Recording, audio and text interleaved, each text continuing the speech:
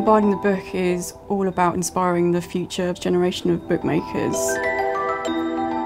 I'm Katrina Hopewell, I'm part of the senior marketing team at Blurb. I'm Ben and I'm the creative director at Jotta. We're really trying to challenge preconceptions over who can be an author and what a book can be. The exhibition is very much a celebration of both print and digital. One of the things that we're really keen to get across in this project is the versatility of print. There's often this idea that digital acts as a substitute to another medium. Digital and print, are complements to each other. One doesn't have to die for the other to survive. Print is definitely not dead, and I think we're really surprised when that conversation does come to life.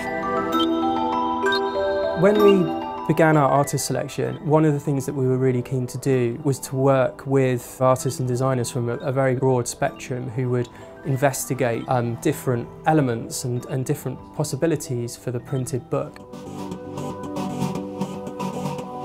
We have artists such as Newt, whose project is exploring our physical relationship with the book but using technology. Whereas at the other end, we have somebody like Kate, who's looking back at typesetting techniques from the middle of last century and reimagining those now in a digital age.